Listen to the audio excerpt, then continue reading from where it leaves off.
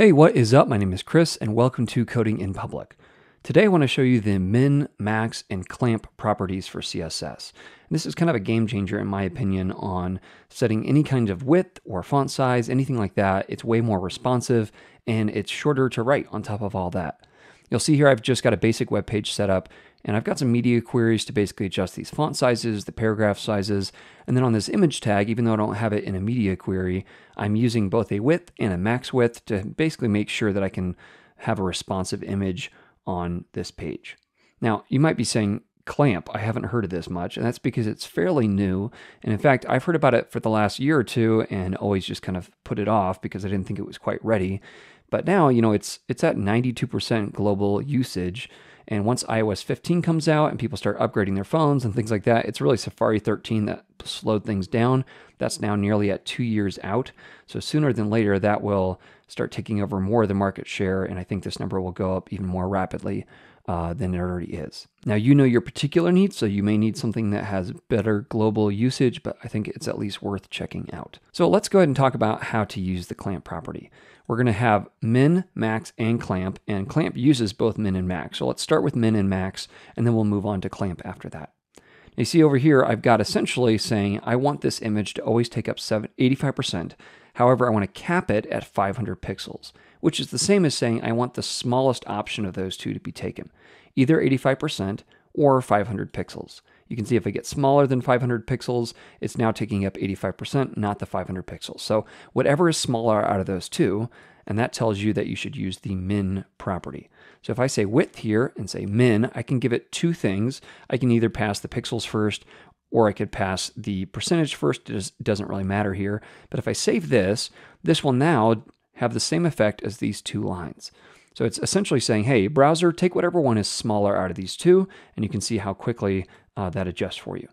Now, the same thing is true for max. If I come in here and I say, all right, I want the max available here, either 500 pixels or 85%, whichever one is bigger. Well, as I move down eventually here, this is not going to be super responsive because if I get into smaller screens, the max property will actually move beyond the bounds of the image itself. So you see here, if I were to zoom in here, this is saying that that's 500 pixels, even though the screen is only 193. So you probably wouldn't use the max on a small screen like this, or it would break your viewport width. But you can see if I get bigger here, it's getting larger and larger, and now it's way above 500 pixels because it's trying to be 85%, which is the larger of the two. So both min and max work like that, and they're pretty easy to understand. You can actually pass it multiple things. So I could say like, I don't know, 10 viewport height or something like that, and it's going to choose between these three, but I never write things that have three things it's trying to choose between in normal CSS, so I don't know that I would use this anywhere. If you can think of a place, let me know. Maybe I just don't have enough imagination. All right, so those are those two. You can also do stuff like this. You could do like 10 viewport width plus I don't know, 100 pixels, something like that. And it will choose between those two, whichever is bigger. Now this one, 500 pixels, it looks like is bigger out of those two, obviously. So just make sure if you do calculations that you have spaces on either side. This will consider all of this one unit and it won't know what to do with it, as you can see. Okay, so that's min and that's max. Let's talk about the game changer, I think, which is clamp. Now clamp can be used anywhere, like a width or a font size or anything like that. But let's go ahead and just look at the MDM docs, and it's going to tell us essentially how it works. Let me pull this up here. So clamp says it's going to take a min, then it's going to take a value, that's the preferred value, and then a maximum. And it has to be in that order, and there can only be three, and there must be three. So unlike min and max where you can add multiples, you can do math, all this kind of stuff. And here you have min, val, and max. You can do math in any of them, but you have to have all three and all three in that order. That's going to show you what this looks like. It's essentially saying, hey, the minimum I ever want it to get is 1 rem. The preferred is 2.5 view width, and the largest is 2 rem. And it's always going to adjust and basically pick whatever works best. And it's showing it here with font size. Come here, the same thing, and here the same thing again. Now, why would this be important? Why couldn't you just do viewport width? Maybe you've even seen somebody do something like that where you say like, I don't know, like 15 viewport width, something like that. I save it and I come over here and that looks okay there, and I get smaller and you think, well, that should be fine. Let's get really small here. And let's see, I should get rid of this and change this back to min to make sure that this is responsive. Let me do that here. You get really small here, and that might be okay, but then you get bigger, and suddenly it is going to be absolutely massive if I take this off. You see how big that is. So all you'll do is you'll come in here and you'll say clamp, and then you're going to pass it one item. So I'll say like the smallest I'd ever want it to get would be maybe 2 rem, something like this. And that's what I've got on this H1 here. So let's get rid of this now. And we don't need that media query for the H1 anymore. So I'd say smallest I want it to get is 2 rem. The preferred is something like, let's say 4 or 3 rem, something like that. And the largest I ever want it to get is 4 rem on the biggest screens available. So I'll get rid of this, and let me get rid of this. And you see now it's just going to dynamically shift and change as I move the viewport, and it will never get smaller than 2 rem. Whenever it can be 3 rem, it will be, and then 4 rem on the absolute largest screens available. So it'll clamp eventually at that. Now usually you wouldn't add a rem here, you'd add something like viewport width, like 20 viewport width, I don't know, something like that, but it'll never get larger than 4 rem. So even as I move out this way, it might get bigger, and then it'll eventually clamp at some level at 4 rem. So this is how you use it for something like font size. Now you can do the same thing here on this paragraph tag, but you can also use it for things like padding.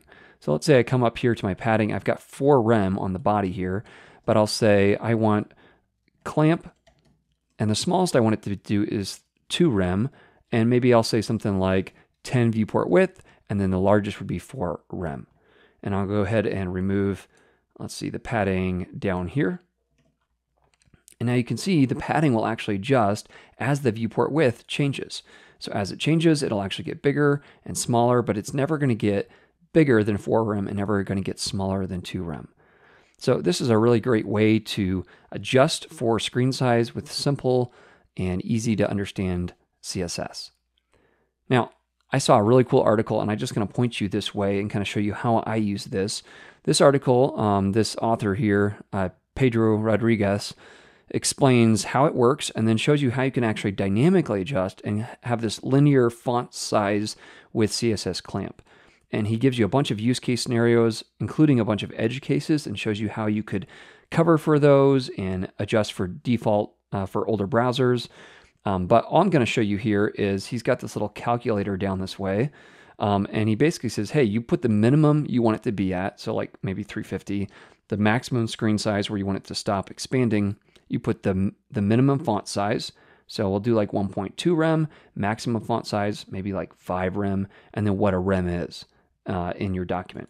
And then you can copy this, and I'm just going to put this over this way. All right, now let's get rid of font size. There we go. Let's jump back over, and you'll see what it'll do is it starts, and it's never going to get smaller than 1.2 rem, but it's just going to dynamically shift as I get larger and larger and larger, and eventually it's going to clamp at this 5 rem, which is as big as it will allow it to get. And it's doing all this math to figure this out. Now, you can use his little explanation here, and I would encourage you to read through this article. He even shows you how you can reflow text, so it always cuts off at the same letters, the same words, which is pretty cool, and then gives you a bunch of use cases for older browsers, non-reflowing text inside of a container, so it's definitely worth checking out. I went ahead and wrote up a little Keyboard Maestro script that lets me do this.